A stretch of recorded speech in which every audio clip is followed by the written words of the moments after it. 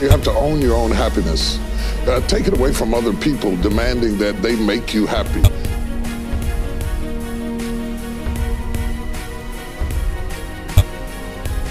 If you want to know how to decide if a career opportunity is a good one, there are several things you have to take into consideration. Number one, does it make your heart sing?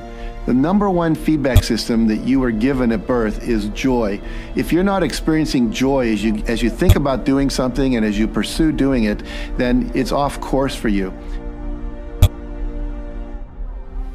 And you will begin to see it reflect itself in all the dimensions of your life, your mental life, your physical life, your social life, in your relationships, your monetary life.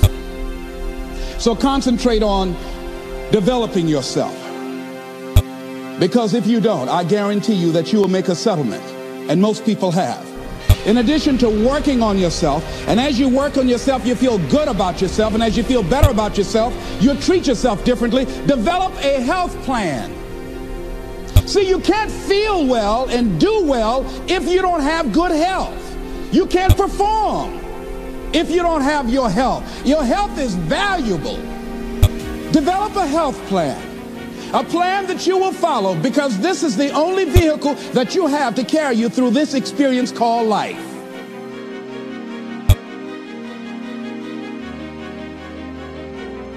It's take no less than 100% responsibility for your life.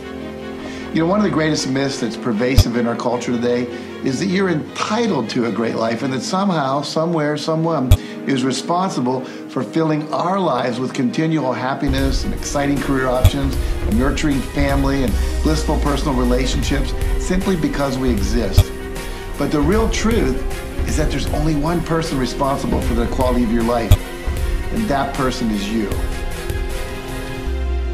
And we all been through great things, you know what I'm saying? It's just about, I think my message now is for everybody to find happiness and joy. I've told you this years ago on your show, that I've been searching for happiness and joy, even though I'm super blessed and we got life.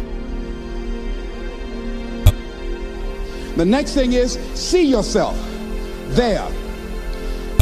How will you feel once you get there? What will the experience be like for you? What will be different? What kind of person do you have to become in order to get there? Visualize yourself there, living the experience. You want to see yourself beyond your circumstances. You got a challenge, see yourself beyond your challenge. See yourself with the challenge already resolved. And knowing that all is well, seeing yourself in control and in charge of your destiny, being healthy and happy. Sometimes you can go and do an internship, or you can work for a friend in their restaurant just to see if you like it, because often the fantasy doesn't match the reality. And the other thing is to simply